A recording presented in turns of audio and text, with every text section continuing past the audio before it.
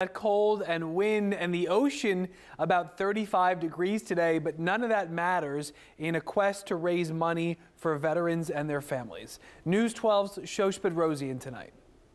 One of our 4 pillars of the American Legion is veterans and their families.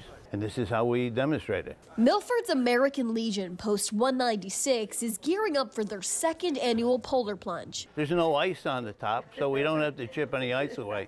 The waves are crashing, temperatures are low, but it's not stopping the 20-plus people about to dive into the water. We're here acting like damn fools, jumping in the water to raise some money. It's all for a good cause. Commander Tom Jackson says they're raising money for the Gary Sinise Foundation. A lot of these young men, they took off, never knowing if they were going to return. Unfortunately, a lot of them didn't come home.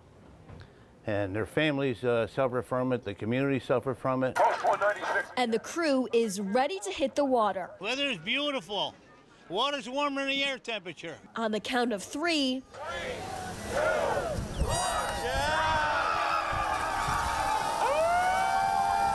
The group is off as a big crowd standing by cheers them on. It's a beautiful day to be alive.